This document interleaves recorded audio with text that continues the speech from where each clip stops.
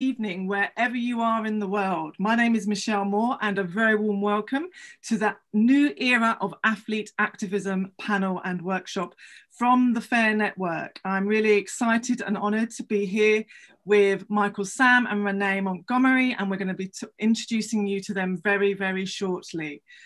This activism workshop and panel is the FAIR Network's Football Festival panel, and it's the first virtual one that we have as a part of the Football People Weeks, which is the largest campaign for social change and diversity in global football. During this 2-week period, over 150,000 people in more than 60 countries organise and participate in events and activities to bring about social change. The FAIR Network is a great organisation, an umbrella organisation that brings together individuals and informal groups and organisations to combat inequality and football and use sport as a means for social change. My first ask of all of you is to use the hashtag #FootballPeoples, tag the FAIR Network into that and post around all the brilliant things that we're going to be talking about today. This is an informal conversation between two amazing role models and athlete activists, and we will have some time at the end of our discussion for some Q&A. So I invite you all to submit your questions in the chat function on Zoom. So just to set a bit of the context, it's been a year like no other in modern sport. Across the US, athletes have put themselves at the heart of the Black Lives Matter movement by using their platforms and showing themselves to be real leaders of social change. Matches have been cancelled, and across US sport, as athletes have withheld their labour in protest, disrupting leagues and tournaments as the fight against social injustice has taken centre ground. We have not seen a movement like this that places sport alongside the call for social change since the days of Muhammad Ali and the 1968 Mexico Olympic Games. Athletes are demanding justice. This is nothing new. As we know, history has shown us this. Only last week, Friday, October the 16th, was the 52nd anniversary of the 1968 Mexico Olympic Games Black Power salute from the athletes Tommie Smith and John Carlos. And that was a moment of time, a marriage between moment and movement, much like the times that we find ourselves in today. So those historical moments of sport activism have laid the legacy for the contemporary sports activism that we see on our screens today. So we're going to be diving into those topics, and we'll learn more from Renee and Michael around their stories of resistance and triumph. So if you were in the room with me, audience, I can imagine that you'll be giving a big clap for Renee and Michael. And I want to kind of have an informal conversation with you guys. I'm really excited to be here. So I'm going to start my introduction. So just imagine that there's a bit of a drum roll and a clap going on, and see Renee smiling with me as she is. And Renee is the point guard for the Atlanta Dream, and she is a 2-time national champion. And she has played for the Yukons as well, and the Minnesota Lynx. She's been playing basketball since 10 years old. She is a WNBA veteran, a startling list of career-winning moments and achievements. She is a superstar. In June, Renee was the first professional athlete to announce that she would sit out of the remaining WNBA season to fight systemic racism and social injustice. Renee set up her foundation in 2019, Moments Equal Momentum, to serve the community of Atlanta. Her foundation is involved in education, projects to voter rights and equality campaigns. A very big welcome and warm welcome to Renee. And Michael Sam. Michael is a former defensive end in the NFL. He played football for the Missouri Tigers, and after completing his football career, he came out as gay. He was drafted in the 2014 NFL draft for the Rams and was released shortly after. Michael also played in the practice squad for the Dallas Cowboys and also one season in the Canadian Football League. Michael retired from football in 2015, but not before becoming the first gay player to be drafted in the NFL and the first openly gay player in the Canadian Football League. Michael has emerged as a powerful and prominent pioneer for the LGBTQ plus community as an exemplar of resilience and the tenacity of the human spirit. Awarded the Arthur Ashe Courage Award back in 2014, he currently shares his experiences as an author and a motivational speaker.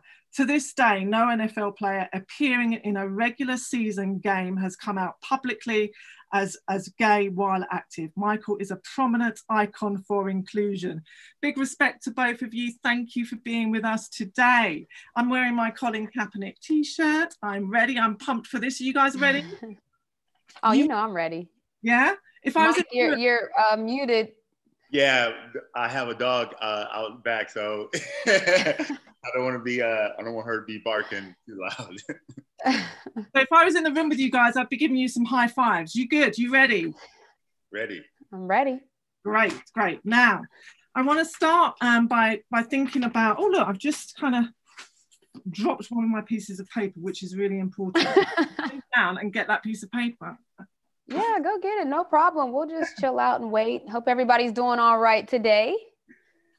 You're a professional, and I can see that.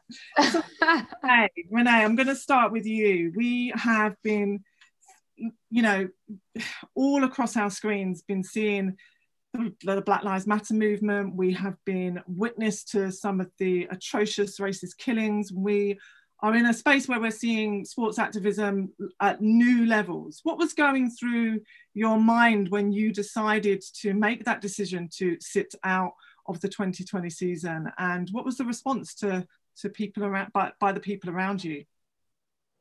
Oh man, thank you guys for having me. First of all, Notting Hill is my favorite movie. I just thought I'd say that because every time I hear you talk now, I can't help but think of my movie.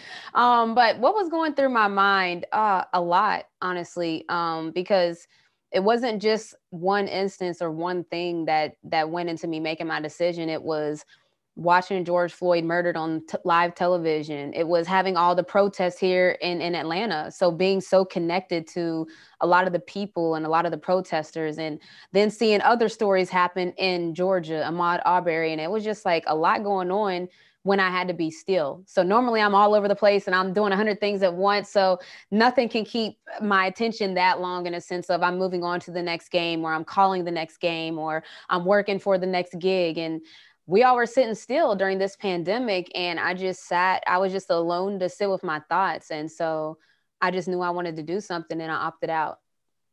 And how did people respond to that? How were your teammates around that? Yeah, that was what I was most nervous about, because, if you like being an athlete, the last thing you ever want to do is let your teammates down. It's like when you have to run sprints and everybody has to run because of you, you never want to be that person. So I didn't want to have that conversation, and I didn't want to be that person, and they didn't make me feel like that person. So they all were like, we get it. Even my head coach, they all were like, man, that's tough. We wanted to have you here, but we do get it. So for me, that was everything. Great. And so for you, Sam, in the same way, when you decided to come out at a really critical point in your career, what was going through your mind as you were thinking about, being drafted and looking back? Is there anything that you may have done differently? So I actually came out my senior year at University of Missouri in 2013. And it was very spontaneous. Me and my ex, we broke up, my boyfriend in college. We broke up in May of 2013. And at that time, I was still in the closet. Even though my teammates knew, the athletic department knew, a great portion of the student body knew, but it was still quiet. And that summer, I really needed to focus on who really was I. And by the time of camp, actually St. Louis, I went to St. Louis Pride that June as well. And I felt more comfortable, just being out in public. And that August, when I came, first day of camp, Coach Pinkel has these crossover meetings where you tell a little bit about yourself, what's your name, where you're from, what's your major, and something about yourself that no one knows. And I got in front of my teammates. My name is Michael Sam. My major is sport management. I'm from Hitchcock, Texas, and I'm gay. And that's when I came out. And I had the best successful season during my college year that year. Now, I came out publicly several months later, and it wasn't planned. I had no intentions of coming out publicly because I felt in my mind I was already out. And as long as my teammates know, that's all the people that needed to know. My team, I did not hire the right team at the time. We were, no one could predict the outcome, but there was not enough planning. It was definitely not enough planning. Something this big we should have been patient. And there was not enough thought to it. And I think people were thinking short-term instead of long-term. Right. And so the idea of having people around you to enable you to think more strategically about this decision was kind of something that you look back on and think, I wish I'd have done that differently. Absolutely. If we would have took our time, a year or two of me playing, because I came out and I wasn't going to come back in. Now, if we would have took our time and planned it, this something like this big is going to affect generations to come. Not just sports in America, but sports across the world. And of course, we were amateurs. We didn't listen. I had no idea. Of course, I was focusing on trying to make a team, but I did not have the right team to come up with these ideas and talk me through, because this is something big. It's almost like too big to fail, you know? It will affect everyone across the world. And we did not take our time. We weren't patient enough. I think that's a really important point about the kind of strategy and who you've got around you and your team's response and the league's response. So Renee, if I kind of just come to you around the WNBA, and they've been, dedicated the year to social justice, and they have been working around activism and the Black Lives Matter movement way before this year, and it's been a part of their kind of strategy, if you like. But in terms of how they've enabled you to be an activist, how they've enabled you to be able to make that decision, how have they done that? How have they achieved that? They allowed me to express myself and however I wanted to, right even when I opted out, you would think that the league would shy away, or the league would kind of be like, all right, see you next season. But the players, the commissioner, everybody involved in the league. I started doing NBA TV gave me a show called WNBA Weekly. So I started interviewing 2 players a week. So I felt very connected to the bubble. I was talking to players more than I probably normally would have, because they would have been my opponents. And so I started talking to players more often. I'm talking to them about what's going on in the bubble. How you feeling? Are you exhausted? Are you mentally exhausted? And I just felt like I was getting connected to players in a way different way than I had before. And no one talked to me like any type of way. No one felt like, no one talked to me like they were mad. No one talked to me like they didn't like what I did. Pretty much everyone had told me they love what I'm doing. And so for me, that meant a lot, because these were my peers.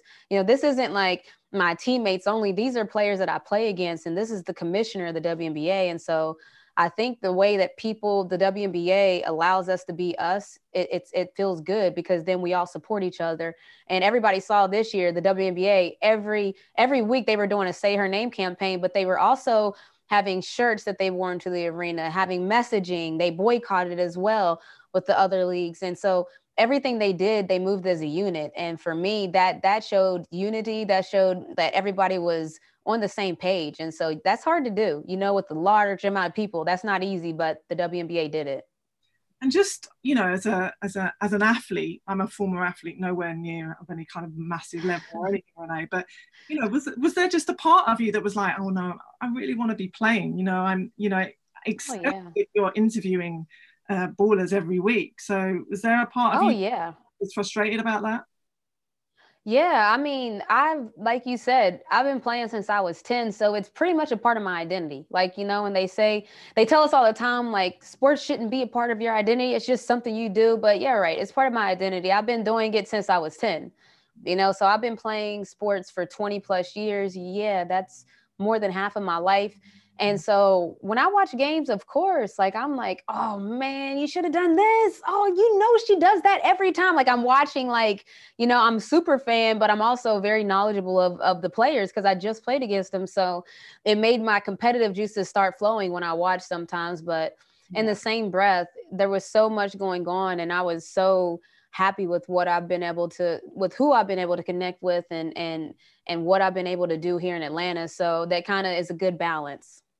And just talking about kind of women's sport and how the intersections between sport and race and gender play themselves out. You know, we know that if you're an athlete, and the way in which you choose to articulate and show your activism is very different to how that's perceived if you're a male athlete. And the WNBA, you know, initially teams and players were sanctioned for their protests, and there's a real kind of difference in the WNBA and the NBA. And if we think about it more broadly in terms of athletes and women that come back from having babies, and how sport does or doesn't embrace them, to out and proud gay swimmers, there's a whole issue there around women's sport, and especially that underlying some of the intersectionalities of that within the Black Lives Matter movement and what's going on through sport. What are your observations around that?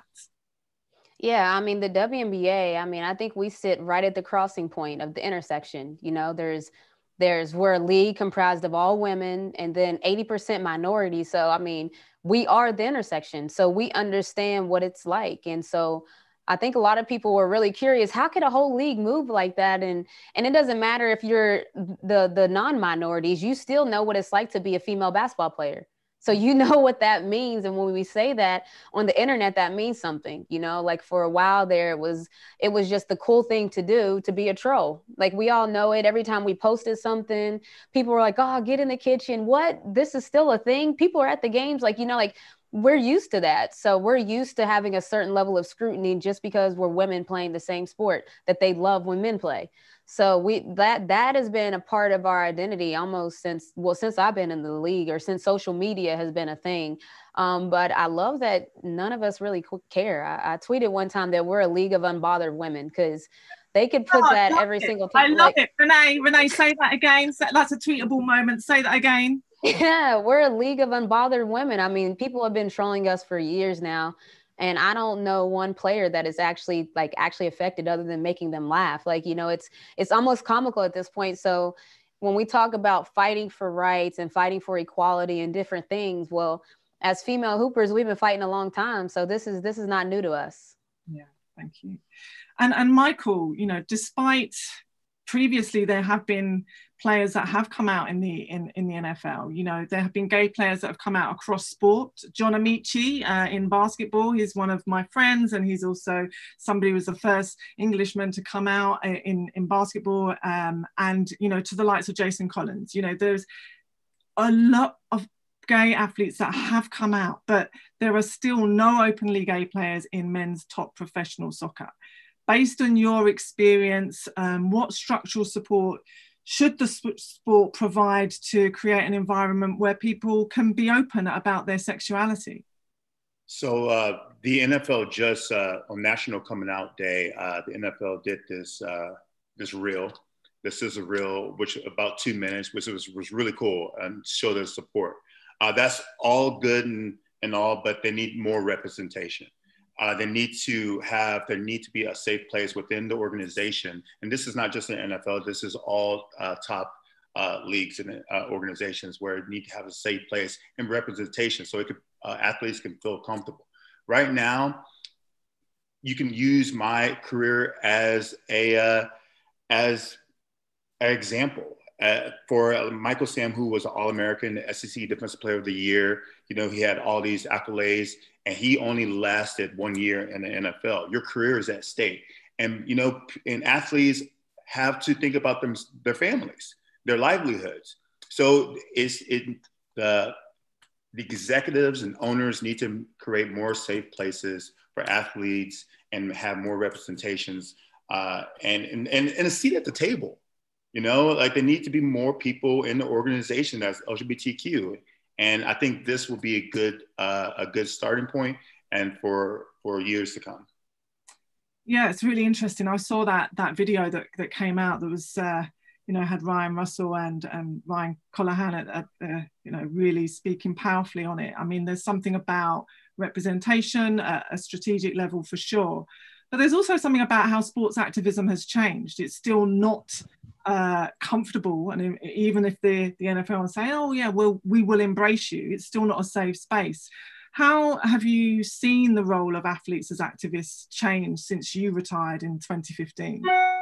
I always go back to Chris Long, who was my former teammate, and the way not only did he support me, but he also supported the Black Lives Movement. He was just an active supporter, and we need more. And he was white too, and he's out there, this white guy, just one of everyone's like all these Black activists, and it's Chris Long, and he was one of the first to support Colin Kaepernick as well.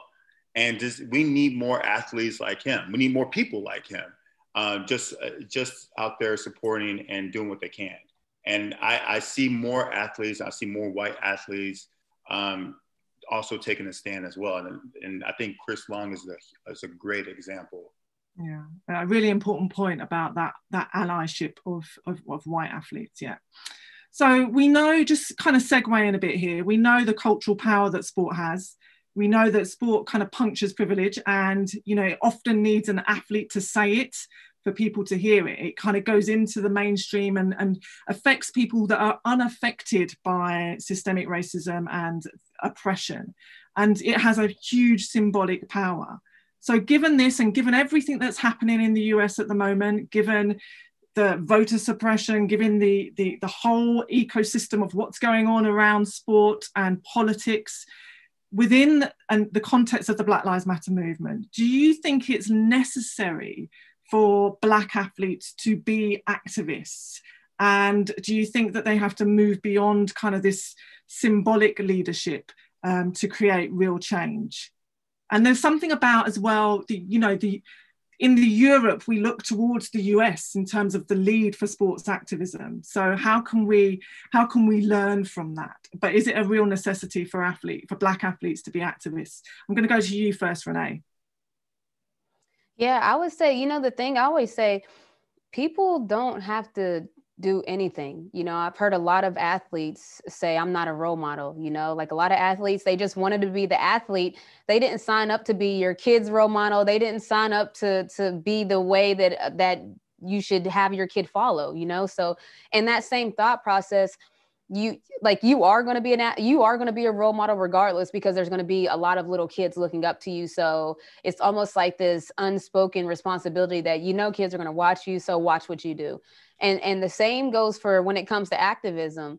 Before, it wasn't necessarily even a thing. Being politically correct was the right path to go when you're an athlete. Now, when there's so many avenues and there's so much acceptance about being an activist, when you have some of the biggest athletes in the world, like LeBron James, just leading the way, well, then of course the trend is going to follow. And I don't say trend meaning that a lot of people are following a fad that's cool. I mean, a lot of people are now more comfortable because the airways have been opened up for athletes to speak their minds. And so under that same thought process, if you are an athlete and you do feel like you have something to say, I think now is the time where you don't have to be afraid of saying something that the owners might not like, saying something that the sponsors, the anybody, the pep club, anything at school, you don't really have to be afraid of those things anymore. So I would say that athletes, they don't have to, because athletes don't have to do anything. A lot of times people tell athletes everything that they are supposed to do. Athletes don't actually have to do anything. They can just go to practice, play hard, and go home. And that's what they're supposed to do when they get a scholarship or a check. But if you do want to be an activist, I think there's no better time to do it. Michael? So I'm going to kind of go a little story with this, but before I came out, I didn't even know what LGBTQ was. And when I did come out, that summer, I did, I figured it out. But when I came out publicly, I had no interest of, I wasn't doing it for the community. I was just doing it just for my own sake, I wasn't trying to, you know, take a stand or be an advocate. I had no interest of that. It wasn't until the coming months where I received so many emails and so many people thank you for what you've done. And there was so many stories I read of how I helped people. I was like, wow, the only thing I did was come out. I don't even know who you are, and you're telling me your life story, how you bawled to your parents, and you bawled to, like, I didn't realize that me coming out had that ripple effect on so many lives. So I guess by doing that, I put myself in an advocate role. But athletes have so much power, and I'm going to go back to in 2015 at the University of Missouri. The team did a lockout because there was a student. We at Mizzou, we always say one Mizzou, that we're in this together. There's not just individuals, we're all in this together. That's our motto. And there was a student at the University of Missouri who was going on a hunger strike because he was a Black student, and there was some injustice stuff that was doing on campus that wasn't getting enough attention to. So he decided to do his own peaceful protest and going on a hunger strike. Well, I was actually on campus working on my master's, and I believe he was on week two, and I had no idea that he was, you know, on a hunger strike. It wasn't until the team said, "Hey guys, we're not going to play any games until Jonathan eats." And so this has been going on for 2 weeks, and no one knew about it until the teams took a stand, and it made national news. And quickly when the team said, like, "Hey, we're not going to play any games," that's a lot of money. One game is a lot of money, you know, with TV revenue and tickets and stuff like that. When money's on the line, a lot of things start to happen. And sure enough, you know, unfortunately, there was a negative ripple effect onto that as well, where, you know, the school president resigned, the chancellor resigned, and also my coach resigned as well. But it did prove that there is the teams and players and athletes have a lot of power, and if we use that power for some positive, good things can come from it. Yeah, for sure. Thank you. I think they're really powerful responses, but from both of you. I think there's something really interesting about the collective way in which athletes are able to galvanize and mobilize in the US, which is very different to European kind of activism, if you like. So is there anything that you would say, Renee, to athletes perhaps in the UK or across Europe who don't find themselves in spaces where their teams support them, and actually they're looking to the US as examples, if you like? Are there any words of advice that you would give them if they really want to be able to express themselves and they find themselves in positions that they can't, but they actually want to? Yeah, I think there's strength in numbers, and Michael just kind of hinted on it, where when one person is doing a hunger strike, they might be doing a hunger strike until we don't know how long. But the minute that you do a hunger strike and you bring in other people, a team, you bring in a club, a different thing, now you got national news. So the things I would say is, of course, if you're still going to be there, you don't want to cause a fuss in a sense of if you do want to stay there. But, there's a term called good trouble. And the reason I bring that up is, Congressman John Lewis, he was notoriously known for good trouble, getting in good trouble where sometimes I think Don Staley said it, but it's okay if people don't like you for saying what's right or for doing what's right. Like that's okay. A lot of times, sometimes people will not like you when you take a stand because it's abnormal, it's different. But if you're doing what's right, then you can live with that. And so I would say that if you want to take a stand, take a stand. And there's plenty of allyship on the internet so that you don't have to feel alone. Michael, do you have any kind of words of advice for athletes that are potentially on this call today? Yes. So when I came out, I thought, I was hoping that there are other athletes there in professional football and the NFL that are gay, but they just, are living their lives quietly, which is totally fine. I was hoping that these athletes will also join me because, again, as Renee said, there are strength in numbers, and when you're doing it alone, you know, it can be lonely, of course. But once I felt like when I lost the football community, I gained a new community in the LGBT community. And I just feel like, don't feel like you're alone. There's people out there supporting you. You do have family and friends out there. So it is just stay strong and stay positive and stay resilient. Yeah, it's a really important point about fellowship and connecting with those political organisations that are outside of sport to be able to support you on your journey. I had the very distinct honour back in 2017 to interview Dr. Tommy Smith and 1968 Mexico Olympic Games.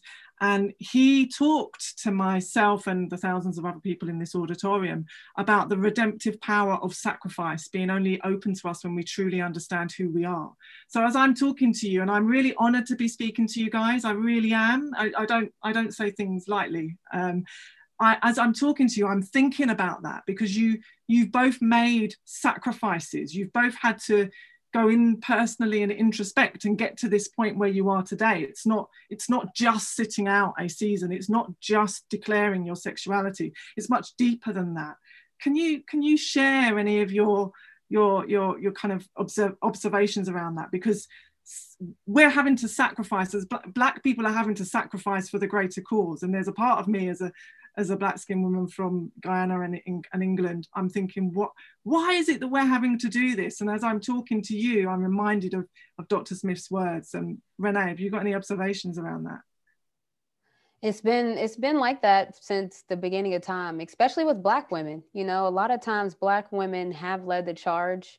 The history books don't talk about it as much, but if you want to find out, you can research. And I tell people that all the time. Like, even when I opted out, you know, almost kind of to what Michael said, even when I opted out, I had no idea the impact it would have. I mean, I sent it as a tweet. So I didn't think that I was making world-stopping news. I just tweeted it out.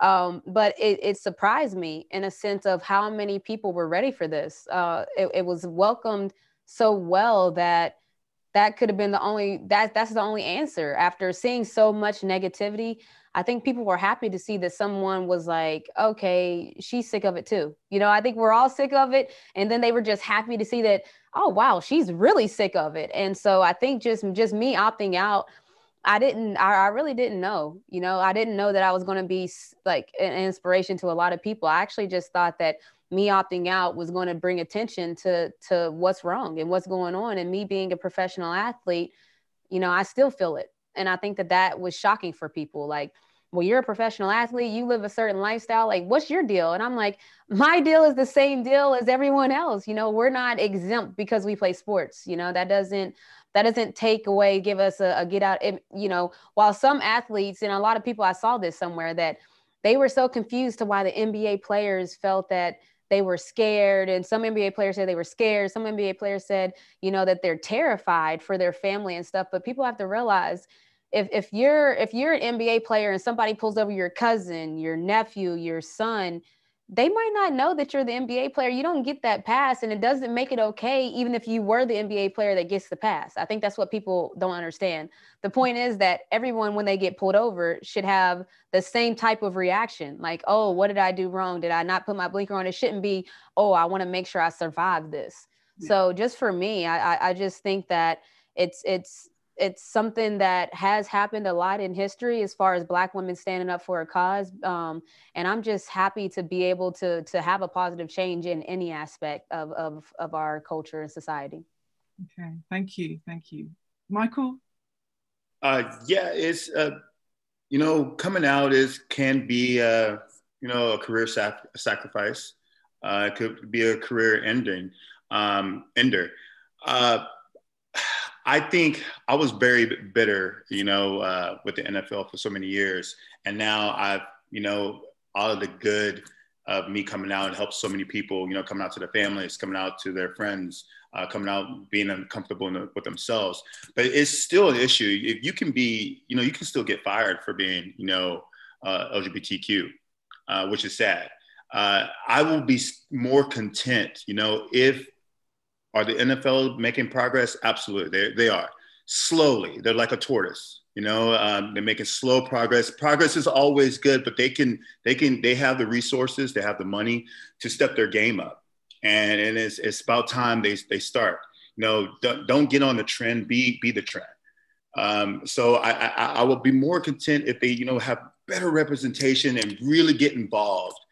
That would be, I will feel more and better about myself as like, okay, you know, all my sacrifice did not go to waste, at least with the organization. You know, I can see they're making improvements and doing what they can. But until then, I'm still, you know, are you really doing enough? So that's where I stand. Yeah, and I think that's a really important point. You know, it segues into whether or not we can expect sports authorities to do more. And what does that look like? You know, for a lot of them, it takes them a long time. We have had an apology from the NFL, but, you know, Colin Kaepernick is still, you know, constructively dismissed. He still is not in any work. And I think, you know, with the launch of that website, the NFL have just done around coming out, and WNBA leading the way in a lot of this work, there's still more to be done that's beyond kind of the performative gestures. What do we think about that? Do we think, and if we think about that within, what leads? Does sport lead these issues, or is it the other way around? Or how can these sports authorities actually be ahead of some of this? Or is that possible? Renee? Yeah, I was going to say the first thing is you have to mean it, you know, and that sounds simple, but if you mean it, then you'll move a certain way. Like I fully believe that Adam Silver means it. And what I say by that is when he has his interviews, he's talking about it. A lot of times, if a question is brought up to someone, of course they'll respond, but he's bringing the issue to the press conference. That's different, you know, in a sense of he's talking about it so that there's like spotlight set on it. So if he's doing that, then of course people are going to listen, and of course people are going to follow suit. And so he's the head of the NBA. He means it because of his actions, and the same as the WNBA. You know, the players wore shirts that had bullet holes in the back. Well, if you're an organization that doesn't mean it, you're not going to allow that. There's going to be a certain point where you're going to be like, all right, you guys, I let you go far enough. The bullet holes are too much, reel it in. But they didn't do that. The players wanted to have bullet holes on the back of their shirt, and they had bullet holes on the back of their shirt. And so again, that to me, that points back to leadership. That shows that you mean it. And Kathy Engelbert, she means it, you know, and she's shown she means it before handing out the finals MVP trophy. She talked about saying her name. She said Breonna Taylor, you know, she said other women's names. Well, I mean, to me, that means you mean it because it's on your mind. It's something you think about. It's something you're striving for. So for me, the way that these leagues and different organizations can show that they're trying to do the right thing is mean it. And your actions will show that. Yeah, great. Powerful points. I mean, Michael, if we think about that, and we also think about some of the grassroots organizations that are fighting for injustice out there, who are listening into this call and watching, and they're thinking about how does this, you know, if I've got a federation or a league that's not supportive of my activism, what advice would you give to them? Ooh, that's a toughie. To be honest with you, my best advice is to, you know, don't sell yourself short. You know, you got to always be true to yourself, you know, and what you believe in. And if you truly believe that, whatever you believe in, I do believe that's what you just stay firm. I think that's the best answer I can get. Yeah, it's really important. It's about staying true to who you are. It's your values. That's what leadership's all about, isn't it? How we stand in those values when the times are tough. But I want to kind of just move it along as well and think about how do we move from activist to organizer? You know what? Because, you know, Michael, you have done that. If you like, you talked about being an accidental activist, but you are now an LGBT advocate, you're a campaigner. So how did you move from that activist to organizer?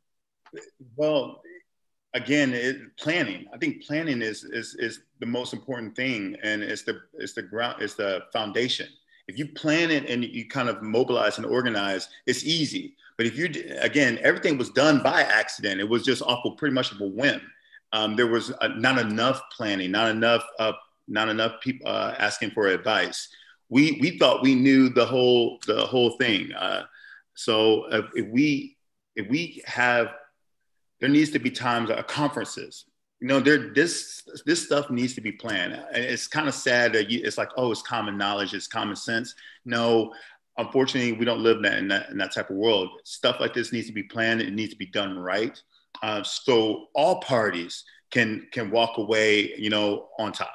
It's just, if that makes sense. Yeah, no, perfectly. It's back to 1968, Tommy Smith and John Carlos. People think that was a spontaneous raising of the fist. It was a year's worth of campaigning and strategizing as a part of the Olympic Project for Human Rights. So definitely strategy and planning and organization goes within that. So I kind of just want to segue and think, really, was such a powerful point, Renee, that you made about it being real and meaningful. That, in the European context, the Football Association or other kind of leagues and federations and sports organizations often say, sport and politics don't mix. It's society's problem. Athletes should just, shut up and play, or just be grateful for your spotlight over there on the track or on the field. What would be your observations around that? Yeah, I think that one reporter that said that to LeBron started a whole movement of athlete activists. One person told LeBron to shut up and dribble, and more than an athlete was born. And the reason I say that is because she said what everyone else was thinking. Like we talked about before, people want athletes to be these super action heroes that are perfect examples for your kids. They don't make mistakes in their personal lives, and they perform at a high level.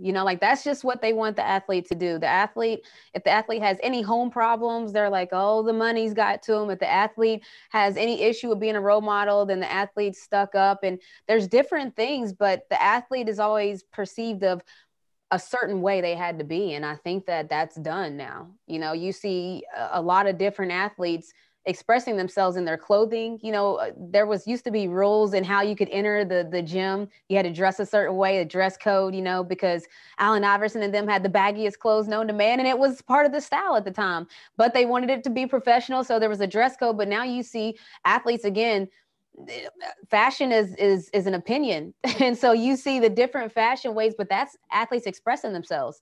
People don't see it that way, but an athlete being able to dress however they want, whether it's really out there, whether it's normal, whether it's business, they're allowed to do it. And that's important to athletes because that's part of their identity. So for me, trying to make athletes this one cookie cutter box, that's old news, because athletes, we all have different personalities. We all have different stories. I'm from West Virginia. A lot of people didn't even know Black people were there. Here I am. So people need to know that we have stories, and our stories matter. So that shut up and dribble era, yeah, that's done with. Yeah, for sure. And just as, did you have anything to contribute, Michael, on that? I was just going to add, I know LeBron reached out to you, Renee, didn't he, with his voters campaign. Can you talk a bit about that? How did that happen? Yeah, so I would say not shortly after I opted out, his team reached out and said, hey, we love what you're doing. Would you be interested in being a part of More Than a Vote? And I was like, yes, what? And they was like, well, we want to tell you what it's about. And I'm like, okay, well, what is it about? And they were like, it's about voter suppression and the fact that you're there in Atlanta. You guys are repeat offenders. So we think that you would be perfect for it, because we like that you have something to say about it. And I was like, oh, wow, this is even better than I thought. So this was kind of right when More Than a Vote had kind of taken form. And so it was awesome just to be in on the ground level, in a sense of, I remember when State Farm Arena got opened and they asked me, hey, could you make a video telling people all the perks of arena polling? And I'm like, I'm on it. So, I started telling people how, it's a big space, and now it's a common thing. We all know that a lot of different teams open up their arenas. We know a lot of different teams have their staff working the polls right now. So it's common. It's common knowledge. I remember when there was just one arena. So for me, being a part of More Than a Vote, I actually really felt like I was doing something. Here in Georgia, if you guys are watching the news, there's still super long lines and it's early voting, but I'm just excited that people are out there. Honestly, like I wish that we could make it better in a sense that you don't have to sit out there for hours on hours. Like I obviously wish that wasn't the case, but I love to see that people are doing it. It's that important. Yeah, of course. And Michael, if we think about the Black Lives Matter movement in 2020, changing sports' role in social justice in so many ways, how do we sustain this momentum? How do we do that through sport? Hold on, I wrote this down. You kind of we go back to Colin Kaepernick. Yeah. And you saw, how people started burning the jerseys and stuff like that, and he kind of went out of the NFL. And now we look at it, people will start to recognize, okay, there's this, what happened to George Floyd, that shockwave went throughout the world. You have people in London, people in Paris, people all in Europe, people in Australia, people protesting from this one event. But these police brutality has been going on for years, but people are starting to recognize it more.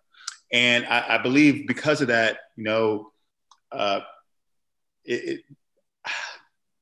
few years ago, Under Armour did this segment with ESPN, and it was about police building a bridge to communities, because there were some communities where children did not trust the police, and you can understand why, especially people of color. Black and brown people in particular, people of color not trusting police.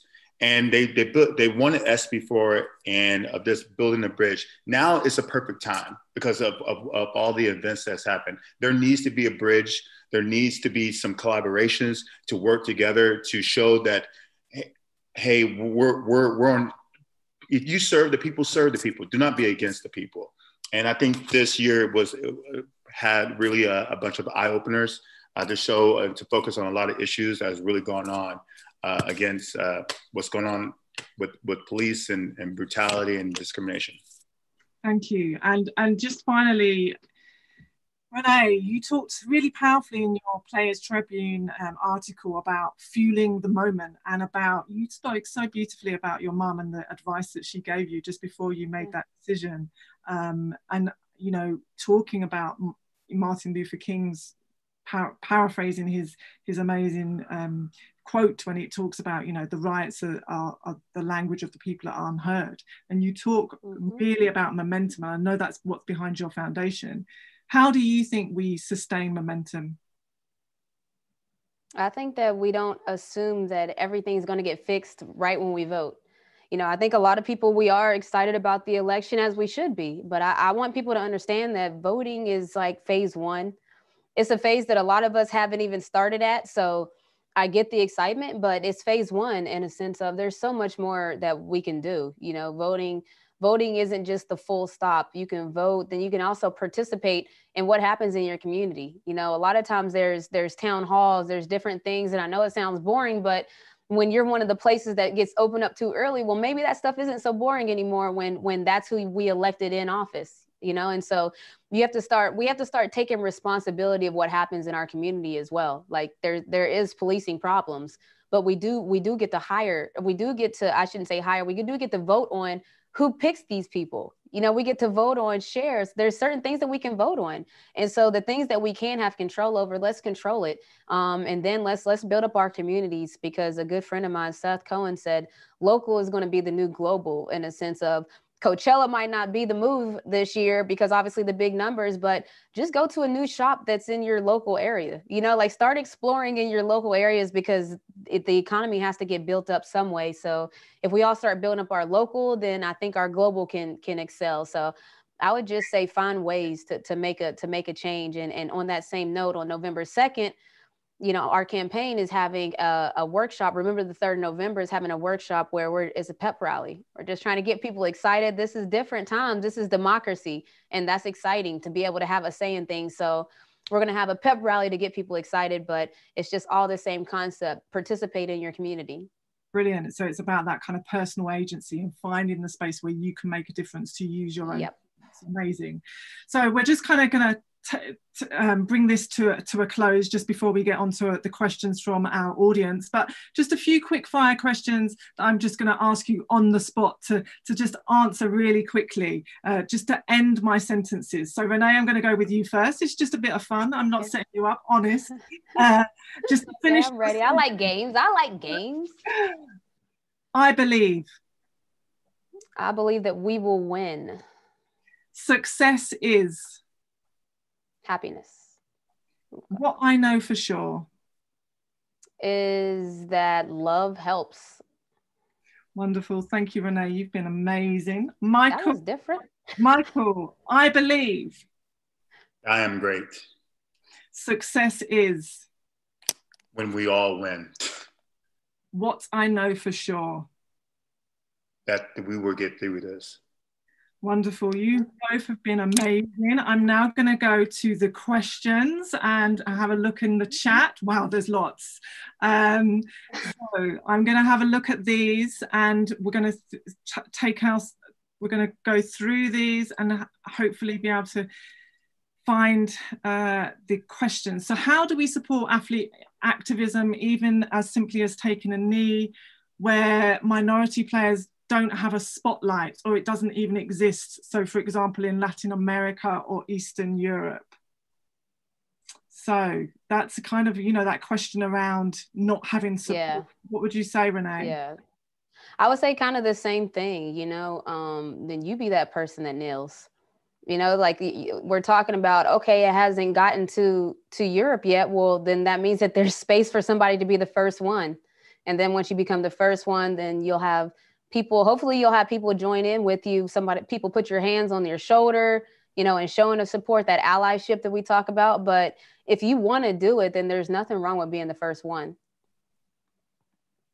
Great. And another question here, Michael, this would be good for you actually. What responsibility does the media have to support athletes as activists, and how can they do this effectively? Absolutely. They need to stop prying into the personal lives of, our player, focus on he or she's, skills instead of, what they're doing in the shower, stop, who are they dating? They're not TMZ, focus on their skills. Shouts to my people. Yeah, exactly. So I think that, that is something huge for the media going forward, and stop focusing on the private lives of athletes. Great. So when athletes stand up for what they believe in, they often face vitriol from spectators in stadiums and especially on social media. How can you bring fans along with you? Michael? Renee? Okay, yeah. Renee, go for it, Renee. Oh, I was just going to say, for me, I think that real fans get it. Like if you're a real fan of LeBron James, or you're a real fan of the Lakers, then that means you should care about what that player feels. If you're a fan of Kyrie Irving, you should care what Kyrie Irving feels. Just like that, it goes back to the athletes aren't just the person dribbling on the court or throwing balls on the field or catching balls on the field. It's there's more to them. So if an athlete says that they're hurting, then you shouldn't say, that doesn't matter, I just want you to be an athlete. Like that sounds ridiculous when you say it right now. So when a Kevin Love says he struggles with mental illness, you can't say, who cares? Just keep playing. That sounds crazy when you say it in real life, but that's what people do to athletes. Great. How important is it for athletes to know what the owners and the coaches believe in, where they put their money politically? So will unified teams continue to advocate for specific candidates and their platforms? Renee, you want to take this one? I just took it, Michael. It's your turn. You're still a professional athlete. Okay, so the question was like, how do we feel about teams advocating for particular people?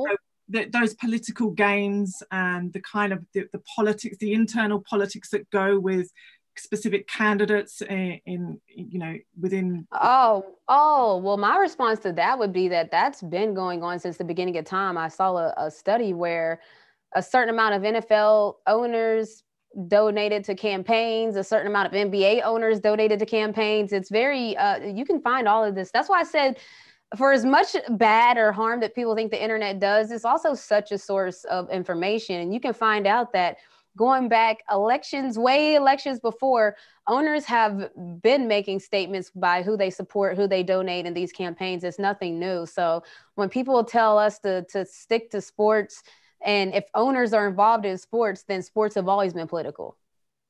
Absolutely. So, Michael, here's one for you. This is about systemic racism and homophobia in soccer, and where there's a lack of representation from Black or Asian or ethnic minority backgrounds or sexuality, religion, across the spectrum within the senior kind of levels of those organizations. How do you overcome the systemic racism and the homophobia in those spaces? Well, you look back at the 2018 World Cup when the French won. I believe there was 33% on that team was Black and Muslim. And within their own country, there have been even discrimination. You guys just won the World Cup to celebrate as a country, and your own countrymen there are systemic racism within your own country about the Black players and the Muslim players on that team. So that it's when is it going? What are you guys going to take? Like, when are you guys going to get through your heads of I don't understand how you, excuse me, I'm going to kind of slow down.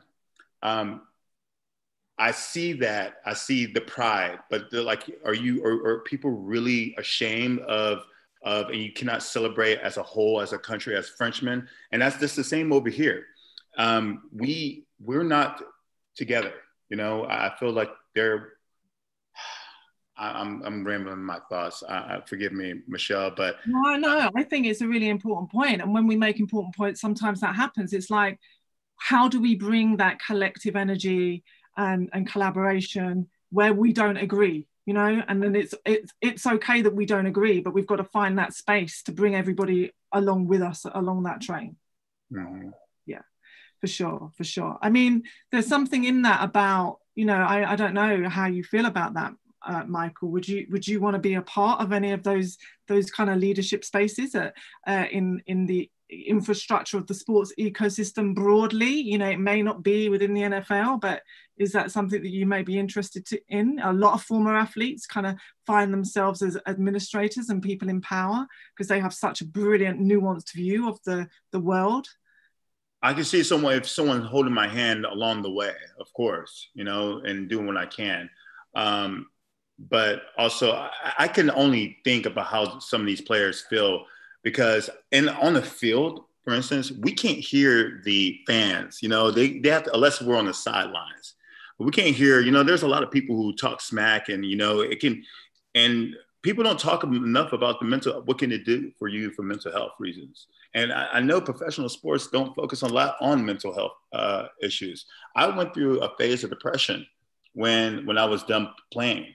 And I'm not going to go to all the specifics of what happened, but it is a very demanding thing, a demanding job, and it affects your health in many ways. And I went through depression for a long time. And so there's things that definitely needs to be talked about in professional sports, especially for athletes that when their careers are done. Yeah, I mean, it's such an important point around looking after the mental health of athletes and their emotional health and well-being. And it's a responsibility of the leagues and the federations and the teams to be able to make sure that those structures and those initiatives are in place for athletes. Is that something you're kind of nodding along with, Renee? Yeah, definitely. For sure. Okay, so we have covered quite a bit of ground. We've covered all of the questions that have been sent to me, so I feel like I've done my job. I'm hoping you did good. You did good, Michelle. That's okay. But I mean, one of the last things that I just want to ask both of you is what's next? I know that the foundation is something that's really important to you, Renee. So can you just tell us what's next for you? Yeah, so it's been a lot of planning. On the 24th, I'm going to go and volunteer down at State Farm as a poll worker. And then on November 2nd, I'm going to throw a pep rally for it's a celebration for people that's already voted, and it's a let's get ready to rumble for the people that haven't and are going to fight the fight on November 2nd. So that's what's next for me. Remember the 3rd of November. Let's get ready to rumble. That's what I remember from that. Michael, what's next for you? You slaying it in your motivational speeches? What's happening for you next? Well, right now things are pretty slow for me. I just actually left. I was in Portland, Oregon for a few months, and I left. And right now I'm just kind of restarting things and trying to figure things out. But I'm really blessed to be around family again, and it's been very helpful these last 2 months.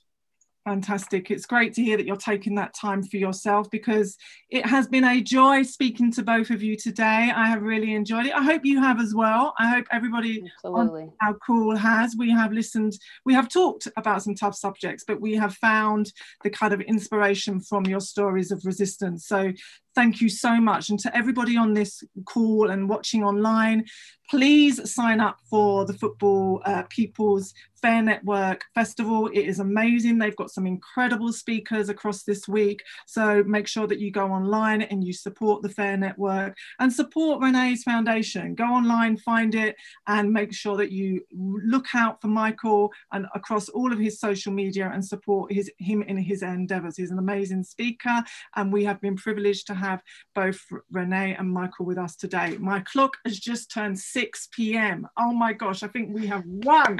We have won. Well done, Renee. Well done, Michael. It's been a pleasure.